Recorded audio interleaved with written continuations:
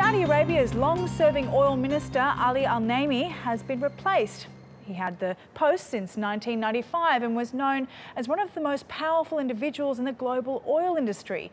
His departure comes almost 2 weeks after the kingdom unveiled a long-term economic plan aimed at reducing the dependence on oil revenues. He's been replaced by Khalid Al-Falih, who's the former health minister and chairman of the board of the state oil company Aramco.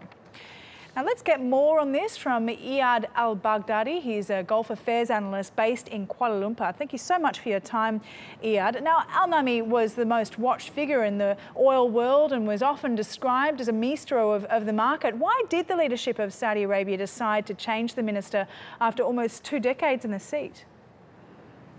Well, it's only surprising if we consider that the Saudi 2030 vision was not serious. I think this only indicates how serious the current Saudi regime or the current policymakers over there are about what they call the national transition. So this of course, is not just the changing the oil minister, even though that's the most visible, but it's the cabinet shuffle itself reflects very much the decisions that were taken to pursue post-oil and post-oil Saudi Arabia. So was it a step that was more or less inevitable as Deputy Crown Prince, a close ally of the King's, asserts his control over state institutions in the kingdom, do you think? Well, he certainly played it right, and I think he has, with his recent moves, I think he did win a lot of support, both internally and externally. He has been, his recent moves, I have to admit, even though I was skeptical at first, were in fact quite impressive. The question, of course, is, will they succeed in such? It's not an easy task to wean Saudi Arabia of oil within a few years. It is not an easy task, but it's very clear that the leadership over there is very serious about it. Yeah, I mean, just finally, will this change, do you think, rock the oil industry, especially given the fact that Iran is in the mix with a new deal with Western powers?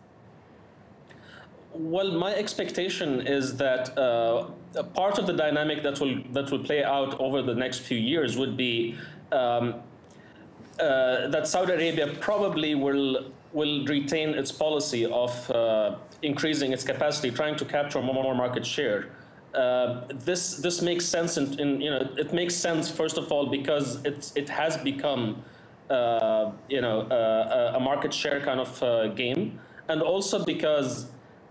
Given that Iran, which is actually we have to remember that Iran is an oil superpower, and for Iran to enter the market is definitely it's a big deal. For that reason, Saudi Arabia is probably going to retain its current policy and is going to try to capture as much market share as possible, both because it economically makes sense, but also because politically also it makes sense. You can actually read it. You can probably say that it's kind of an oil war. Okay, very interesting insights from you there. Sorry to interrupt. Iyad Al Baghdadi from Kuala Lumpur for us. Thank you.